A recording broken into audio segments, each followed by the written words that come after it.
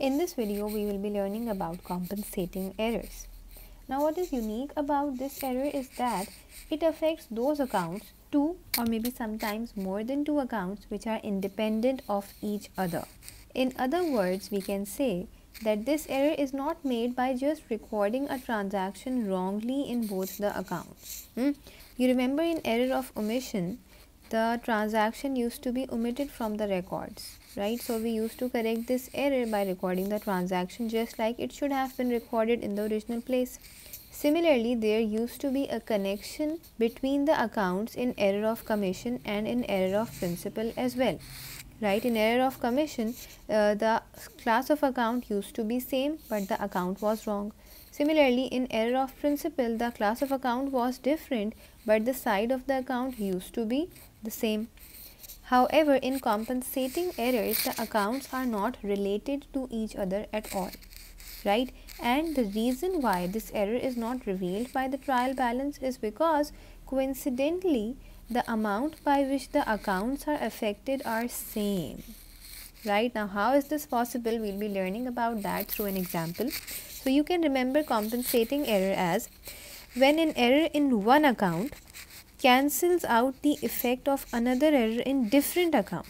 Why? Because the amount by which the error is made is same, right? So this is a definition of compensating errors. And because of such errors, of course, the trial balance totals are equal as it is not revealed by the trial balance. However, the different account balances are of course wrong, right? Now, let's understand this through an example. For instance, machinery is an asset, right? So machinery is a non-current asset and right now it is overstated by 4,000, okay? And capital is also overstated by 4,000, okay? Now, first of all, the reason why there is a problem in both of these accounts is not because we recorded a transaction wrongly, right? So these are independent of each other. These are not related to each other. And the amounts by which both of these accounts are affected is same. Now machinery, we know that it appears on the debit side of trial balance. And capital, we know that it appears on the credit side of trial balance. Now since both these accounts appear on the different sides of the trial balance, therefore this error was not revealed by the trial balance because the debit side was overstated and the credit side was also overstated. So hence both the sides were overstated by the same amount, that is $4,000. So therefore it was not revealed by the trial balance. Now since we have now come to know about this error, we have to correct this error as well. Now how should I correct this error? Over here, machinery is overstated by $4,000, means more has been recorded on the debit side of the machinery account.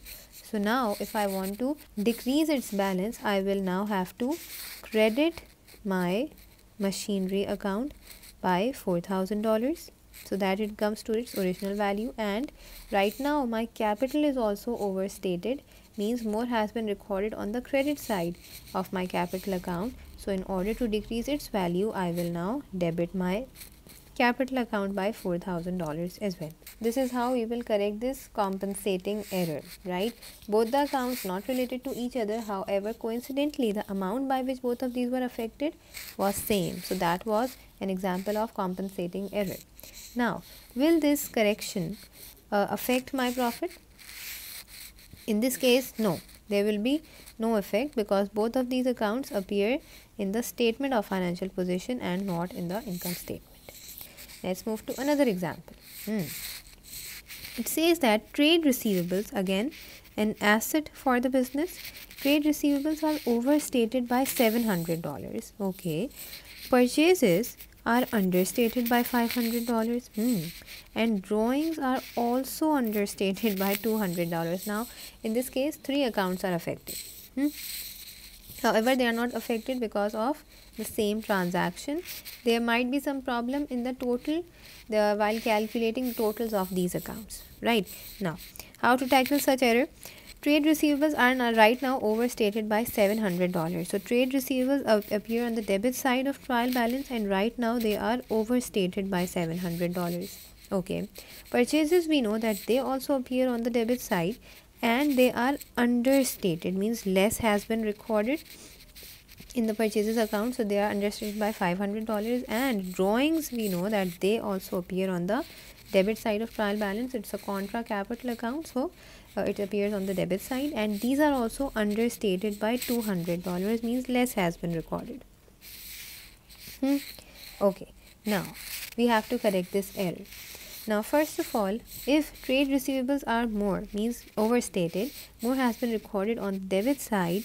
So now in order to decrease its balance, I have to now credit my trade receivables by $700. And my purchases we know that if they are recorded less, now in order to increase purchases account, I will again have to debit them, right? Purchases increase on the debit side because it shows an increase in your asset and increase in your inventory. So in order to increase my purchases, I will be debiting them by 500.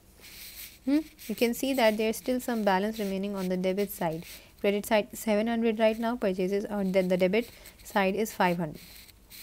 Now drawings, we know that they are also understated by $200.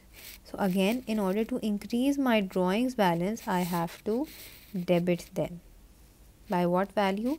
By $200. Right now this double entry is balanced for 700 on the debit side and 700 on the credit side as well. So you see that all three accounts appeared on the debit side of the trial balance, right? There was no problem in that account which appeared on the credit side. However, coincidentally, the debit side still matched with the credit side because all of these errors, all of these amounts cancelled the effect of the error made in these accounts, right? So this is what you can call a compensating error. Let's move to our last. Okay, before that, what will be the effect on the profit by correcting this error? So we know that trade receivables, they appear in the statement of financial position, and the drawings are also recorded in the statement of financial position. However, purchases are recorded in the income statement. Now if I am debiting my purchases, means that I am increasing my purchases. So whenever your purchases will increase, your cost of sales will increase, and if your cost will increase, this means that your profit will decrease, right? Increasing cost of sales will decrease your profit. Okay, now let's move to our third example. It says that wages account is undercast by $2,000, okay, and rent account is overcast by $2,000. Okay, so wages, we know that it's an expense. It appears on the debit side of trial balance, and rent is also an expense, so it will also appear on the debit side. However, wages are undercast by $2,000, right? So wages are less recorded by $2,000, and rent account is overcast by, means more has been recorded in the rent account by $2,000. Now both of these accounts, they appear on the debit side of the trial balance. However, this error was failed to be revealed by the trial balance. This is because it has cancelled the effect, right? Both of these have cancelled the effect of each other. One is overstated, one is understated. So the net effect was 0. That is why the debit side still matched with the credit side. Now how will this error be corrected? If I have overstated my rent account, now in order to decrease an expense, I will have to credit that.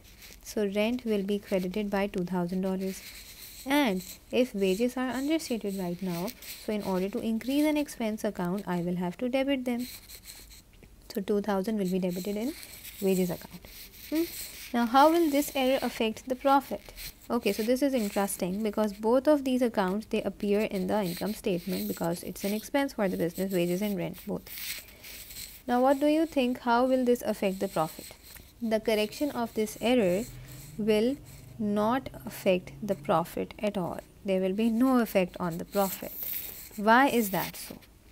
This is because when the error was made, right, you can see that one account was undercast and one account was overcast. So one was understated, one was overstated by the same figure.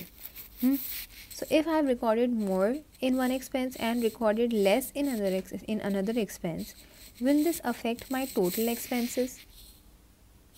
No, it will not, right? The profit figure and the total expenses figure, will be correct. And even if after I have corrected this error, now what have I done? I have recorded more in one account and reduced the value of another account by the same value, that is 2000, right? Previously 2000 was more recorded in rent. Now 2000 is more recorded in wages, right? Previously wages were under recorded. Now wages are over recorded. So of course the individual account balances, wages and rent account are now corrected. They will now show the correct value of that account. However, the total expenses figure and your profit figure will still be same. It will not be affected. However, the individual account balances, of course, their balances will change now by correcting this error. So this was all about compensating errors, and that's it for this video. I'll see you in the next one.